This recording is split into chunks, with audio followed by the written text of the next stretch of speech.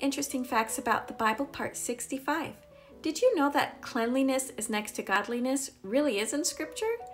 Of course, the exact phrase isn't used, but oftentimes, before the Lord came down to the people, they would not only have to make themselves spiritually clean, but also physically clean as well. For example, in Exodus 19:10 through 11, it says, Adonai said to Moses, "Go to the people and sanctify them today and tomorrow.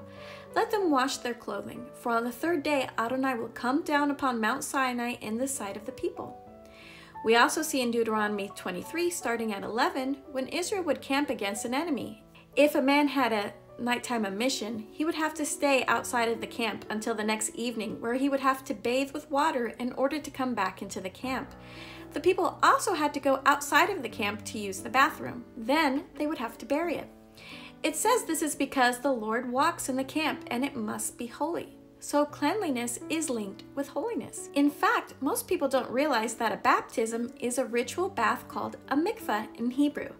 These baths were commanded by Adonai to cleanse oneself after certain bodily functions or diseases made someone ceremonially unclean. After a woman's period, she would have a mikveh. After a man and woman made love, they would have to have a bath.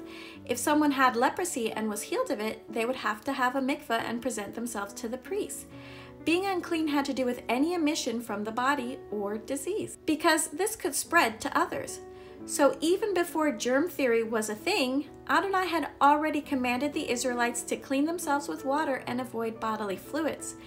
This actually protected the Jews during the bubonic plague. More evidence of the divinity of the Bible. If someone was unclean, they could not enter into the temple and they could not go before Adonai. So when one decides to follow Messiah, they have to be made clean before Adonai.